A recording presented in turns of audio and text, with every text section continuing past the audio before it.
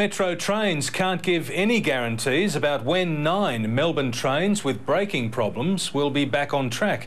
The operator says a special adhesive is being sourced overseas to stop the trains from sliding past stations. The offending trains have been removed from the rail network, increasing the threat of delays and cancellations as schools prepare to return for the year.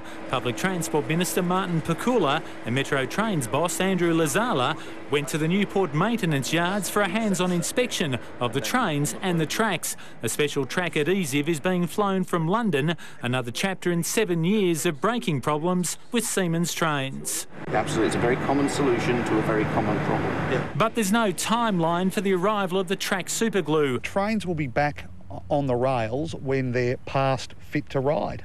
The braking problems coincide with public transport becoming a major issue in the Altona by-election, caused by the sudden resignation of former Transport Minister Lynn Koski. The Liberals in Labor heartland talking up the cancellation of just one morning train. Traditional Labor voters come up to us this morning and saying they're sick to death of the failure of this government. And the Greens unveiled their candidate, 45-year-old small businessman David Strangwood, campaigning about the lack of buses for commuters in Point Cook. They're forced onto the motorcar, and we can't continue to impose that on the people in this electorate or any others. Brendan Donahue, 7 News.